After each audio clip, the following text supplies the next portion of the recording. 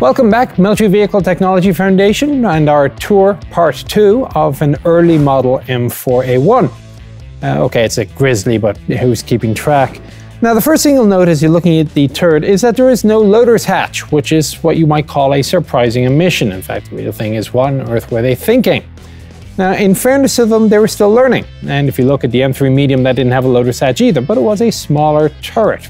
The problem, of course, you can imagine, if you've got to get out of the tank in a hurry for some reason, like, I don't know, the tank is on fire, it's a bit difficult if you don't have a hatch of your own.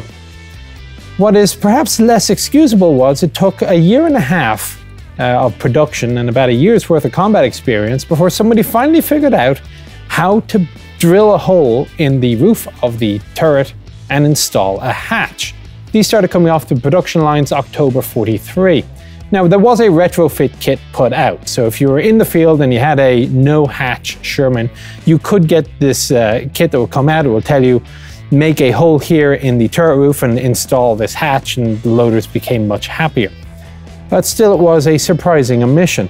Also surprising was the idea didn't die. If you look at the Merkava 4, the Israeli tank, the early models of that looks like they did not come with a loader's hatch. Doubtless this proved unpopular, as is evidenced by the fact that after a very brief period of time, the tank started appearing with loader's hatches. It's a structural weakness, but you gotta give the crew a chance. Other features around the turret. Speaking of hatches, this is not the original hatch that came with a early 75mm tank. This was originally the split hatch. Simply two pieces of simple metal that came up. There would be a single rotating periscope in one of them, and that's how you would see out. Very unsatisfactory. It also had a mount for the caliber 50 on the ring. Now, what it turned out happened was that the vision cupola was the same diameter as that of the split hatch, so it was actually very easy to take the vision cupola and put it in place of the split hatch, and all of a sudden you have a much, much better hatch. So, for example, this one now has an azimuth ring if you needed it for some reason, as well as the periscope. Simple, easy hatch to come down. The split hatches kept going quite a way through the war. They did start installing springs to make them easier to open in the middle of 43.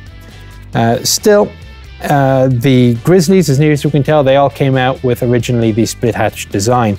There was also the British vision cupola, which was a very good design, but obviously the Americans didn't use it. As you move further around, you got the mounting point for the caliber 50, which has now been moved back and left. The machine gun, of course, could only be fired really by somebody standing on the back deck, so not really useful for the crew. This is a rest for the barrel, so the gun would be resting forward and horizontally this way. Just latch it out of the way, put it down, and you can see the spotlight. It could be controlled from within the tank. The loader had a handle, or it could be dismounted and handheld in a pistol grip that the commander has. If you move forward, we see the commander's vane sight, and this is used simply to gauge direction as he's telling the gunner to spin onto a target. He knows roughly which way the gunner is looking. Speaking of the gun, you'll see that there are very large screws at the front. This was done for modularity. The idea was that you could turn the tank into pretty much any required configuration by simply swapping out the gun, undo the bolts, and install Module A, Module B. Not in the field. I mean, once it left the factory, the idea was it was the same thing, but you could very easily swap it out on the production line. And these would be anything from the 57mm 75, the 105, or they were hoping for the 3-inch. Didn't work out. We'll come back to that story at a future point. That's pretty much the outside of the turret roof, so now let's go inside.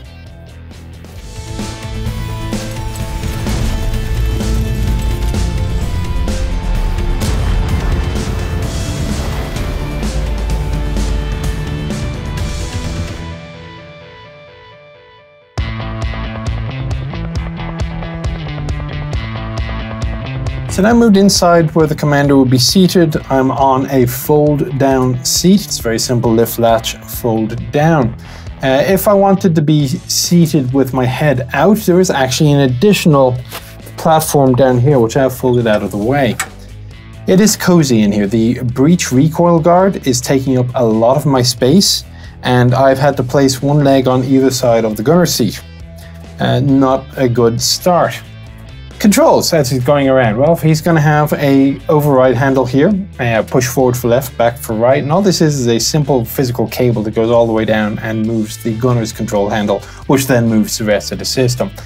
Very useful for getting a gunner onto target quickly. You don't have to yell at them to go left, right, hey, you missed it, you've gone too far, your other left. I'm sure you're familiar with it, some of you.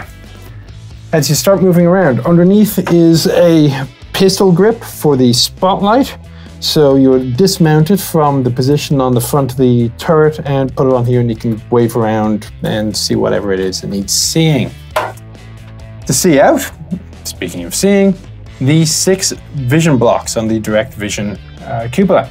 So again, early tanks did not have this vision cupola. It had the simple split hatch that comes down with the periscope in the middle of it.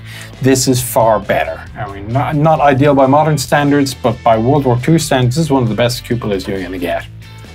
As you move around to the back, you see rations.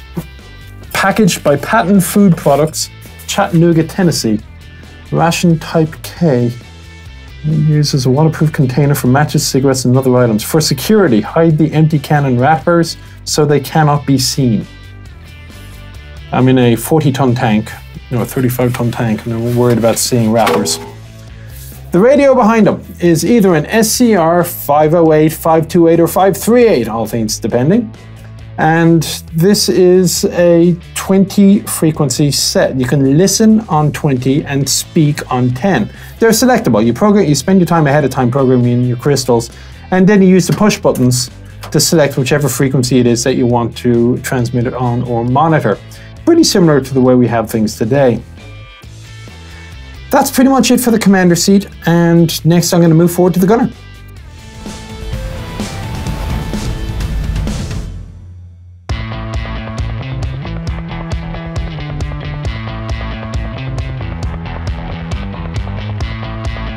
While we're here, let's talk elephants again, and that means the gun. 75mm M3 was familiar from the M3 medium. It wasn't a low velocity gun, it wasn't really a high velocity gun, it was sort of in the middle, general purpose. But still, one of the best things that the Americans had at the time. In fact, since it was developed from the 1897 gun, which mounted on the M3 half-track, the tank destroyer of the time, you ended up with the surprising to some situation that the Sherman actually had a better gun than the tank destroyer. Marginally, but there you go. That's another long story you'll see in my videos, but yes, tanks were supposed to kill tanks. Now at this point of the war, of course, the Americans started solving a lot of their ammunition problems that they had with the M3 medium. So at this point now you have armor-piercing high explosive, you have shot, you have high explosive, you have smoke white phosphorus. All very useful. The AP round, the M61, that was rated for about 3.6 inches at muzzle of RHA or 4 inches of face hardened under Navy criteria. This in practice meant that although you could knock out a Panzer III or a Panzer IV if you could hit it at pretty much any range, unless you got a good flank shot on a Tiger, or at least a reasonable shot on a Panther, but the best you could do would just be to batter it into submission, which in all fairness actually happened with surprising frequency. Anyway, that was the end of the options for the Americans. They did try in August of 1941 starting a program to mount a 3-inch high-velocity cannon. However, the gun was just too big, too heavy. Solution B was to take the 76mm, which had just been developed, found on the M18 Hellcat, and put that in here. So they stuck it in, it worked, ordnance signs off on it, hooray, and an order of 1,000 is made to be ready for the invasion of North Africa in late 1942. This was all well and good until Armored Force actually got a hold of one of the prototypes, and they took a look at it and said, no, we don't want it. It is too cramped, it is too inefficient, the sights aren't good, yada yada. So they nixed it and they told them to try again, and well, they ended up being the T-23 turret, which I hope to come across again at some future episode on a late model Sherman. The two exceptions did happen. One was the British that stuck the 17-pounder into this, and you know, it's cramped enough here with the 75. I can't imagine what they thought of the 17-pounder, especially if they thought the 76 was bad. The other was after the war, under the MDAP program, the Americans refitted some of these tanks with 76mm guns anyway, and gave them to allies. And, crew efficiency be damned, they were going to get these tanks. They wanted some tanks. The most famous of these can be found in the movie Kelly's Heroes. If you look at them, they're 76mm Shermans with these small turrets. The loudspeakers are optional. So anyway, that's about enough on the guns. We're going to come back to that probably, as I say, in a future Sherman episode, assuming I can find one. In the meantime, let's move on to the controls. Now, the gunner seat itself is actually quite comfortable. My left foot is comfortably resting on the 2-foot triggers. My right foot is a little bit underneath the manual traverse, but it's protected by the skeletonized turret basket rim, so it stops my feet from getting crushed as the turret traverses. Under power traverse, control of course being down here, a full circle would be about 24 seconds. If you wish, you could go to a manual traverse mode, as it is now disconnected by pushing down on this release lever. You now go into an actual manual traverse mode, which is fairly quick. Let's go back up. Elevation. Well, of course, you have the manual elevation control option here. Reasonably quick, but better yet, just like on the M3, you can disconnect the elevation gearing, and now your gun is very well balanced.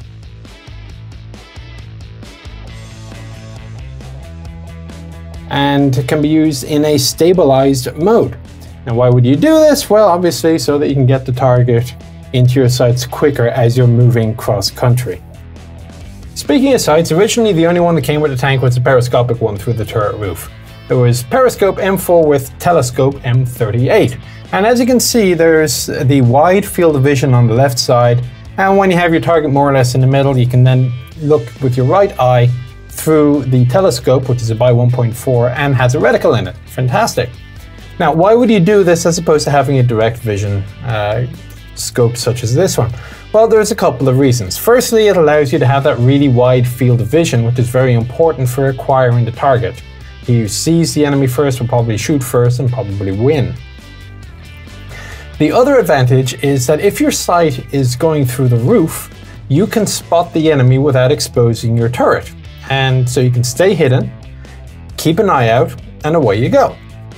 However, there was a couple of problems as well. The linkages between the periscope and the gun, which has been unfortunately removed on this, they weren't the most reliable, and it took a while for a field modification to come out that actually really kept the sights aligned. In the long run, the solution was to install a direct vision scope as well. Now, this was originally the M55, wasn't well received. They updated it to the M70F. Now, this gave you some additional capability. Firstly, it was a by 3 optic instead of the by 1.4. So arguably, this would have become the primary sight de facto. But imagine what this does now for your engagement speed. If you're in a turret down position in ambush waiting for the enemy to show up, you can be scanning around looking with your periscope. You see a target, you lay on it, you're in stabilized mode, but you're still behind the berm. You cannot engage the target because if you press fire, you're going to hit the dirt right in front of you. Driver move out, you then move your head to the direct vision sight with the stabilizer engaged. As soon as the gun has cleared the berm that you're hiding behind, or the hill crest, whatever, driver stop, you are already on the targets in your sights because of the stabilizer system. You now know you've just cleared the berm, so you can shoot quickly, take the shot, probably fire a second shot, fall back behind cover, return to your wide view optic, and start the process over again. This was a level of capability that no other tank had in the world in 1942, 1943. Well, okay, 43 by the time you add these things in. And indeed, it was pretty much unique through to until the Korean War. Centurion finally came along. Other things in the guns compartment, well, you've got the rheostat for the stabilizer system. There's a azimuth indicator down here for indirect fire, so this would give you the line of bearing horizontally. For elevation, you would use a gunner's quadrant and simply place it onto the breech block. Other than that, this is a comfortable position, very ergonomically well designed. The gunner can get the most out of this tank. That done, let's go on to what I'm going to assume is a slightly less pleasant position, the loaders.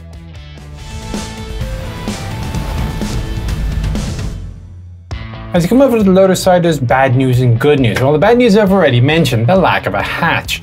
In order to get here, I've had to come under the recoil guard, and I can only assume things get more difficult if the gun is in elevation. Fortunately, in depression, it gets much better, and I think if your tank was knocked out, it's probably the more likely direction it will be in. The good news, though, is once you're in here, it's actually very roomy. I am sitting on his seat. It's not in the way at all. There's ventilation up here, and I have visibility through the rotating and elevation adjustable periscope. 2-inch smoke bomb thrower is to his left. Originally, this was a British request. The Americans eventually got it in. There used to be a pistol port back here. Now, this was deleted in April 43. It wasn't deemed necessary. The crews objected to this. They deemed it was necessary. And so later on in production, the pistol port was added back in again after a brief absence. Ammunition. 97 rounds of 75mm are available to him, and it was stowed pretty much all around the track. The sequence of events for taking the ammunition was firstly he took it from the ammo box under the gun, then it will be the front right sponson, then it will be underneath the turret, and then it will be the right rear sponson. And the idea was that the 2 or 3 rounds that were actually in clips, there's no clips here, but there would be, they were extreme emergency only. The default was that you were going to take it out of the box, and that was deemed to be fast enough. Now, you have your questions to whether or not that is true, but actually it's not that bad. So if you will bear with me for one moment while I demonstrate, and note I'm doing all this from the seated position. Come down, you lift up the ammo bin lid, so you probably do this once at the beginning of the action. Once that's out of the way, you lift up the retaining clips of the ammunition, so I now have 4 rounds easily available to me. Lean down, grab the round. I now have a 75mm round.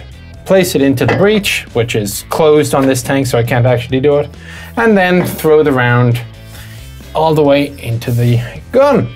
Now, again, this is, I can't remember the last time I was in a World War II tank like this, and I could load the gun, all 8 ready, all 8 rounds, or plus the ones in the clip, maybe 10 rounds, from the seated position. This is wonderful. If only they had thought to put a damn door in the turret. They actually are called doors. We call them hatches by default, but technically they're doors.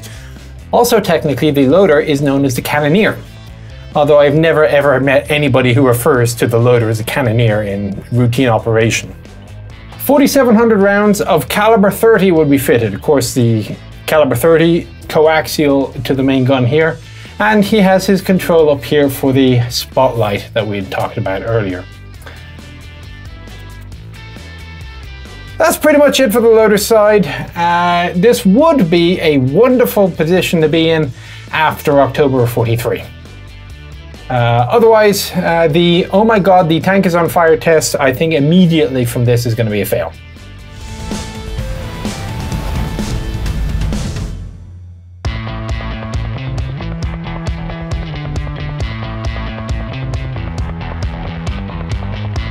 Now move to the front of the hull, the driver's position. I am now in the up position, so I can drive open hatched easily enough.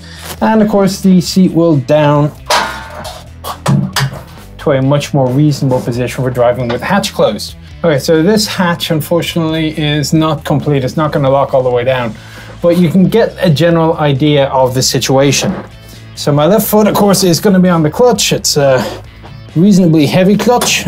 Unfortunately, on this particular tank, I've seen other tanks that the clutch is very light, so it seems to be a matter of, well, just how much is the tank used. I've driven Shermans before, trust me, this is not normal. He has 2 optics to look at. Firstly, he has the traditional rotating adjustable elevation directly in front. Should something happen to this, he can move to an auxiliary further forward, but that doesn't rotate or elevate at all. For controls, the traditional 2 tillers. And if she pulls it back, there's a rocker down here which engages or disengages the ratchets, which also turn it into the parking brake. So pull back both tillers, pull up on the rocker. The parking brake has now been engaged. And now disengaged. Accelerator low on the right, not a problem there, fuel primer pump. Gear shift is now to his right. Remember on the M3 Medium, the driver sat astride the gearbox, no longer on the M4. So he has quite a simple system, your traditional manual transmission on the right. No particular issues there. You do see also they have here the windshield for the driver. So if he's driving in a low threat environment, but it's wet or something like that, he puts up this driver's hood, which gives him protection from the wind and the rain. Very nice. It even comes with a windshield wiper to keep the rain out. The control panel on the left, this is pretty much typical with the light switch on the far left. Fuel cutoff is how you turn off the engine. The magnetos are left, right, or both. And of course you would boost and start. This control mechanism really doesn't change throughout most of the Army's tanks from the 1930s to the 1950s. And in fact, you still see headlight switches still more or less the same today. Auxiliary fuel pump when you need it, and your additional normal array of amperes, voltmeter, RPMs, taps out at 3500. You see that there's no red line. There should be a red line because it shouldn't really go, if I recall, over 2800. But there is no red line. Miles an hour goes up to 80. There's optimism. And temperature gauge, low oil pressure light, and of course, circuit breakers. This is an easy vehicle to drive. The fact that you don't need the double clutch is very nice.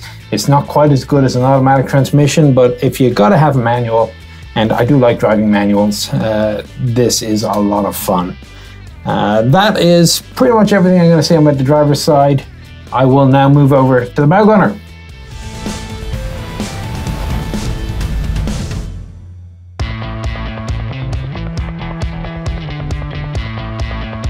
Moving over to the bow gunner. The first thing I will note is that the hatch actually works on this. So it's easily enough locked into place by use of this little screw system. No particular problems there. All right. We'll come back to that.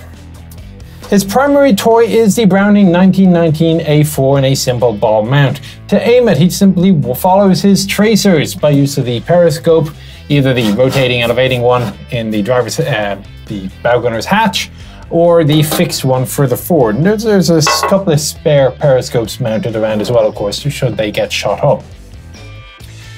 The utility of the bow machine gun is questionable. It looks like it was retained simply because when the tank was moving, it was the most accurate system on the tank, if you didn't have a stabilizer. And you know, the stabilizer I've gone into before, the stabilizer actually worked very well if you happened to be a member of a crew who knew how to use it. Unfortunately, it was so secret they didn't teach anybody how to use it. Go figure. Other parts around the tank. There is ammunition stowed on the right here behind this little plate. Further forward, where we now have a storage compartment, would otherwise go an SCR 506 radio if this was a command tank. In American service, of course.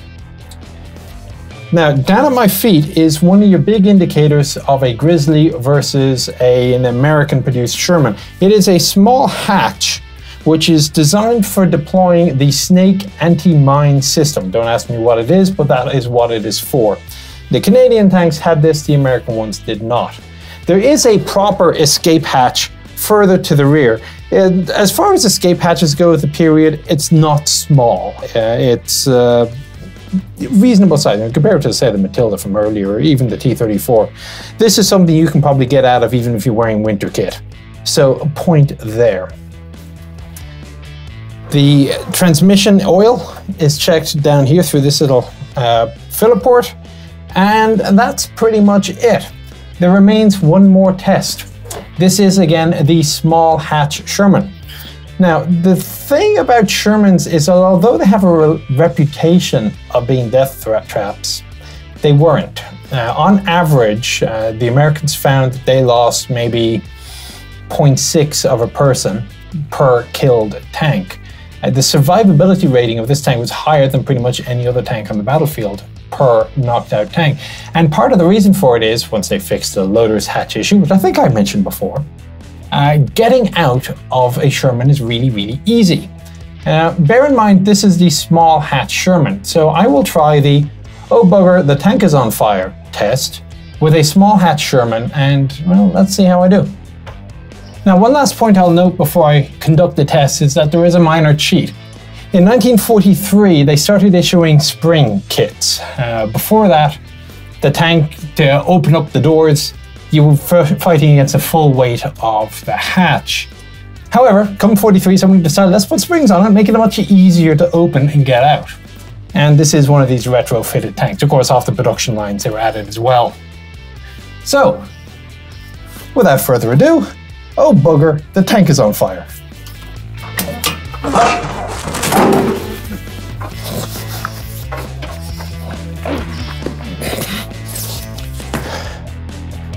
Try doing that in the T-34 or Comet. Won't work. So now I'm out, let's close up.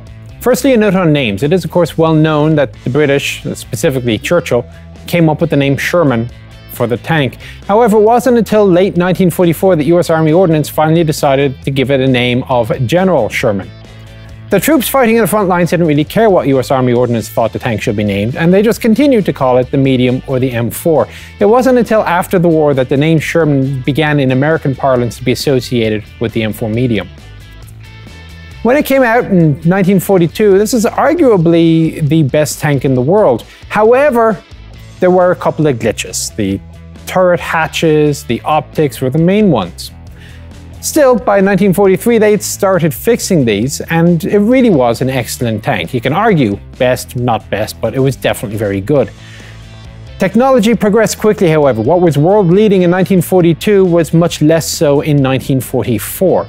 Fortunately, by this point, the improved Shermans were coming off the production line, and they were an entirely different beast. I do hope to do one of these in a future episode, so we'll come back to that then. About 33,000 of the tanks were made, plus an additional 4,600 with the 105 howitzer. Of these, about half of them went to the UK, and an additional 2,000 went to the Soviets. And that's not bad for a country that in the 5 years prior to the war had only built 100 medium tanks. That was the M4A1 medium, and we'll see you on the next one.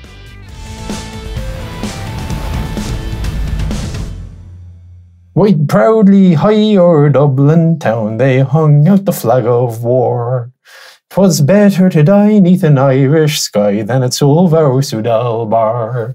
And from the plains of Royal Meath, strong men came hurrying through, while Britannia's Huns with their long-range guns sailed in through the foggy dew. Unfortunately, we are short for time, so I better get back to work.